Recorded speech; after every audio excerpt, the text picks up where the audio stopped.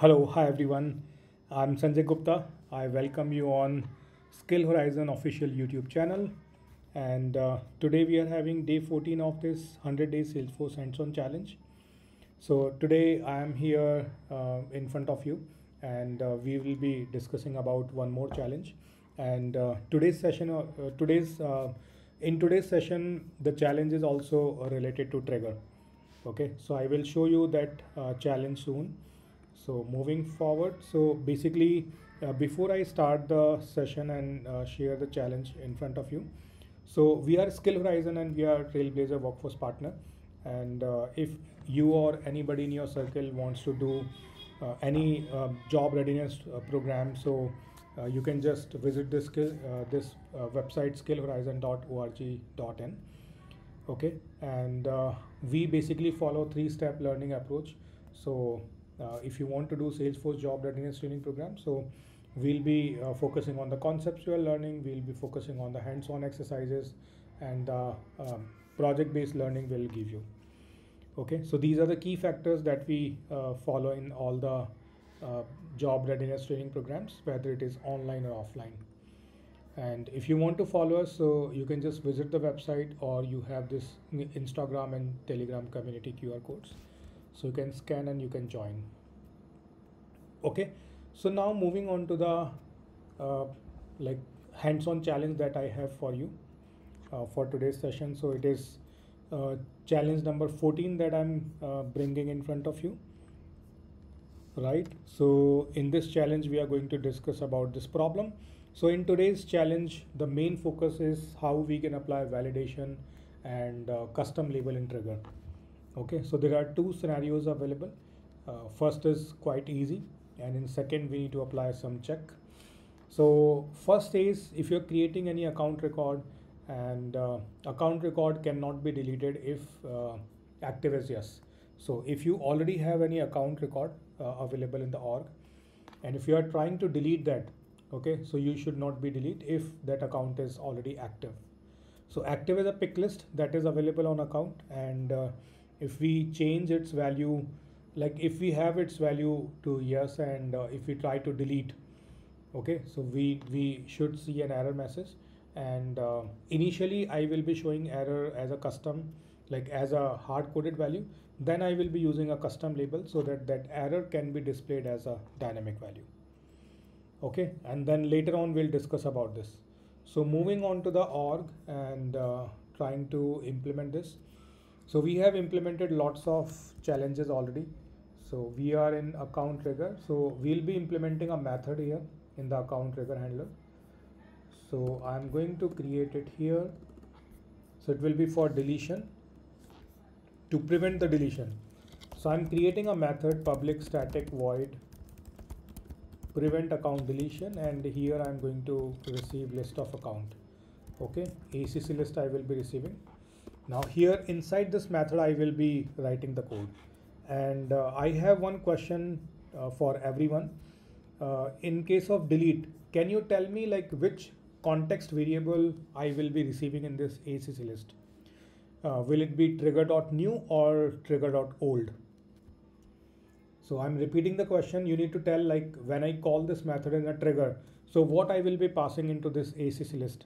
Will it be trigger.new or it will be trigger.old? Just tell me.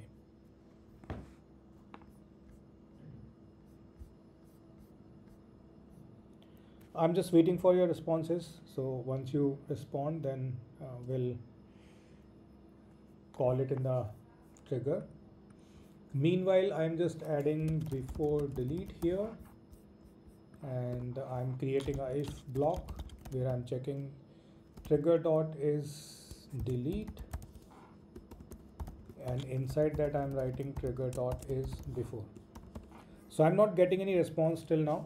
So can anybody help me, like what I will be passing from here? Will it be trigger.new or trigger.old? What do you think? So I'm going to call this method. So I'm just copying the class name, calling it here, and then prevent account deletion. So here I need to pass some parameter. Yes, so Shubhashini, Kanak, Shrivani, you guys are right. So we need to pass trigger.old. Because in case of deletion, trigger.new will be null.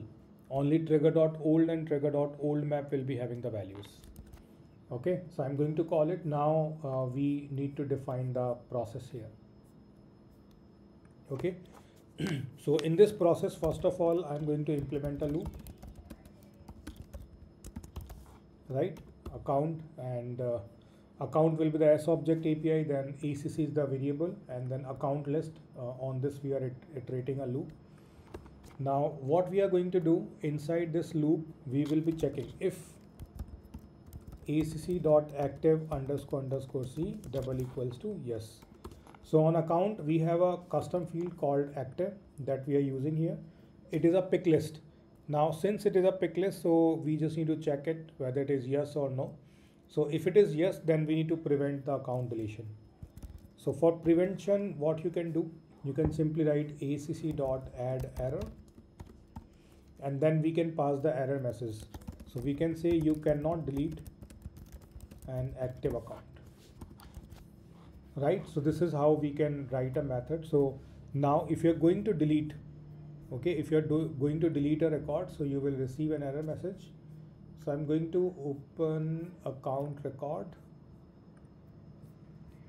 and going to details. So here under active, I'm going to populate yes. I'm just clicking on save. Now if I delete this record, so I will receive an error message. So I'm getting this error, you cannot delete an active account, right? But the issue is in this code, I have hard coded this. Okay. Now, if you deploy it to the production and production, you want to change it, so it is not possible. So what you can do, instead of hard coding values into the code, you can create a custom label for that. Okay. So we already saw how we can apply the validation. Now it's time to apply the custom label. So for custom label, what you can do, you just need to go to setup, and in setup, we are going to create it. So under home, you can just search for custom label. Okay, just click on custom label, and here we can create a new custom label.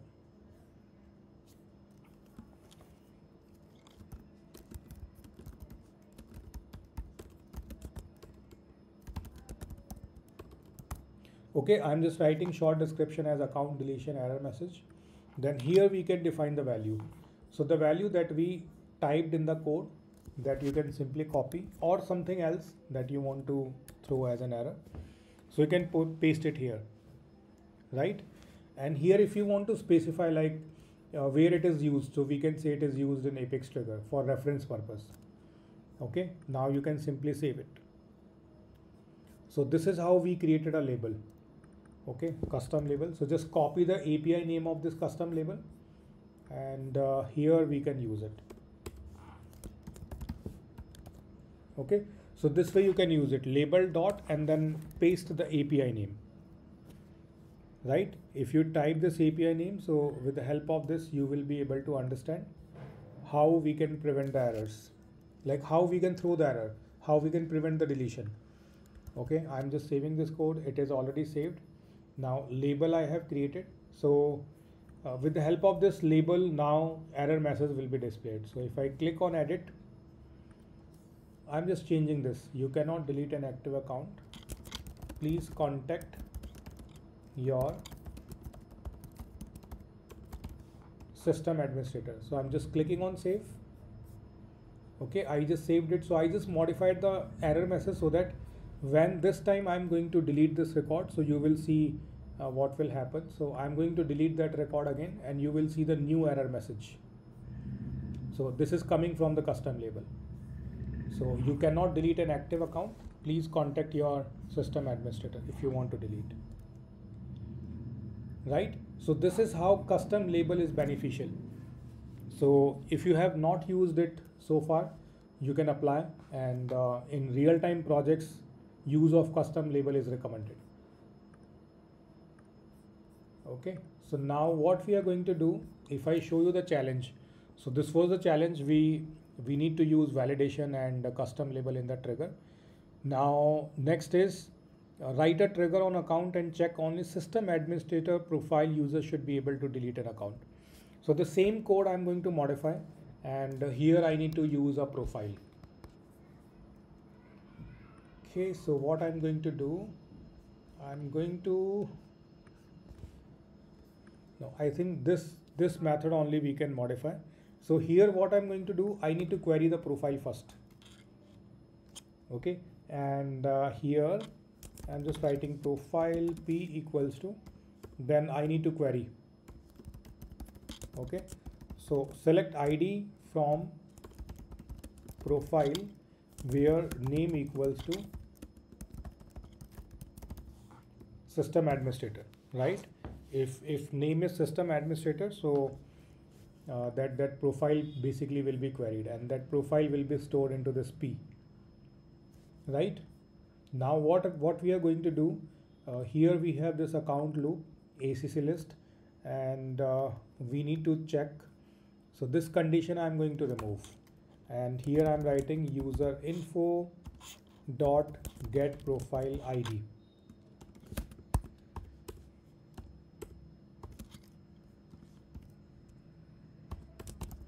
Not equals to p.id. So here what is happening, user info dot get profile ID will give you the logged in user ID. Okay, logged in users profile ID. So right now I'm logged in as system admin, so it will give me system admin profile ID, and that we are comparing with p.id. So if both are not matching, then it will throw an error. If both are matching, then it will be bypassed. So I just saved this code after modification. So we just queried the profile and then we are applying it. Now if I try to delete this record, let's see what happens. If I'm trying to delete, now I am able to delete the record. Okay. So you might be thinking how we can test the negative use case, like what if we are logged in with the non-system admin profile. So there are two options now.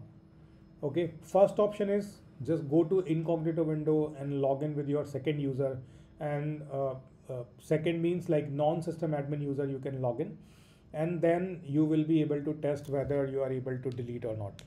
That is one thing. Second option is here only you can reverse the condition, like if system admin is the profile, you should not be able to delete, and other user profile should be able to delete. So I just applied double equals to sign just for testing purpose. If both the profile IDs are matching, logged in and this p.id that we queried, then error will be thrown. So if I open any other account record and if I try to test it out, whether it is working or not. So what I'm going to do, I'm going to delete account record. And if I delete account record, yeah, so now I'm getting this error. You cannot delete an active account. Please contact your system administrator. Okay, so in this case, like it is working in both the ways. So now I'm just putting not equals to. So one way I already showed you like how we can test it out. Now how we can test it with the another user. Okay, so for that you need to open incognito window. So I'm going to log in with incognito window. So yeah, here is the incognito window. I'm going to log in. So to log in, I need username and password of my another user. So I'm going to set up so that I can copy a username and password. So this way you will be able to understand like how we can test with different users. So you can log in incognito window with another user, and with the help of that you will be able to test. So I'm copying the username, pasting it here, and filling the password. So I'm able to log in, and with this logged in user I have profile as standard user. If you see, this particular user is having standard user profile. Okay, and standard user has access to the standard objects. So now with this user where I am in incognito window, if I open any of the account record, so let's see what happens. So I'm just opening it,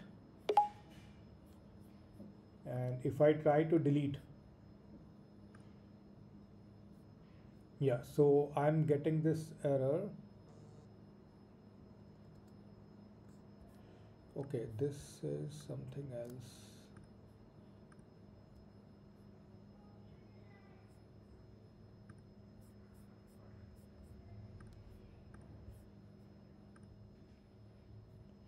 Yeah, we are getting error, but it is not giving that particular error.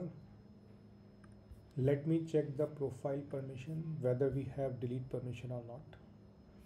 Some profile issues there.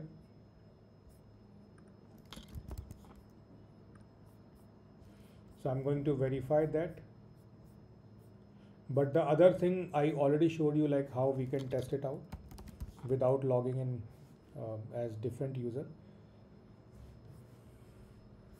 So I'm going to check the standard user profile.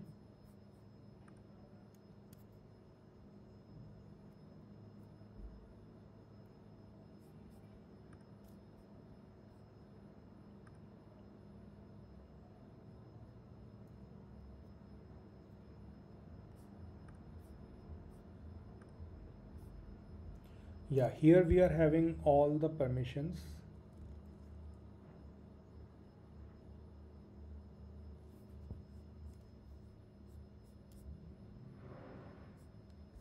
Okay, I think this particular user is not the owner of this record. So let me just create an account, because in deletion ownership also works.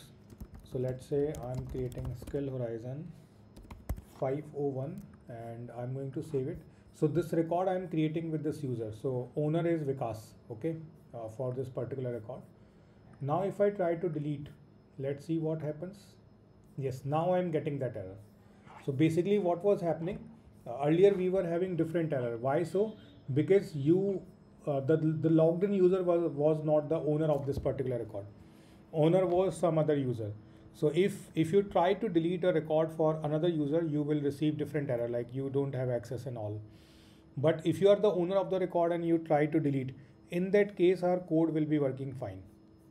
Okay, this particular code that we implemented.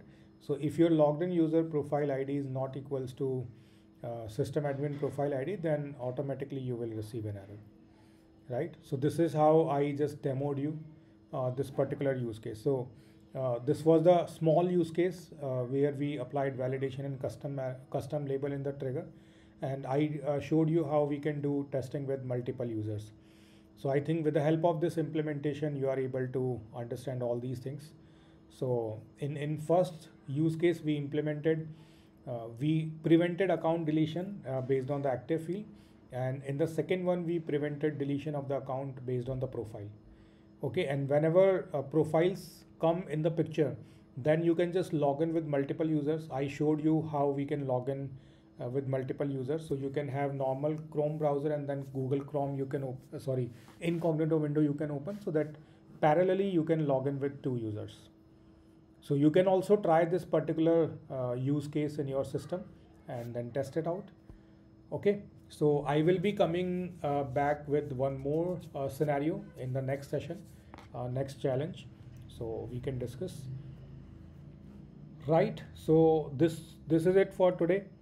And if you want to follow us, you can just scan these QR codes. So okay, so this is it for today. Thank you for joining today's session live, and tomorrow we'll be having mock interview session that will be full 1 hour long session. And in these challenges, actually I'm picking some random scenarios so that it will be a refresher for you. Okay, and going forward we'll be having difficult use cases as well, right? So I'm starting with the simple one and then we'll see some difficult one as well. Okay, so you can join tomorrow's session for mock interview. Utkarsh will be there with me, so we will have a discussion, right? And yep, so this is it for today. Thank you. Bye everyone.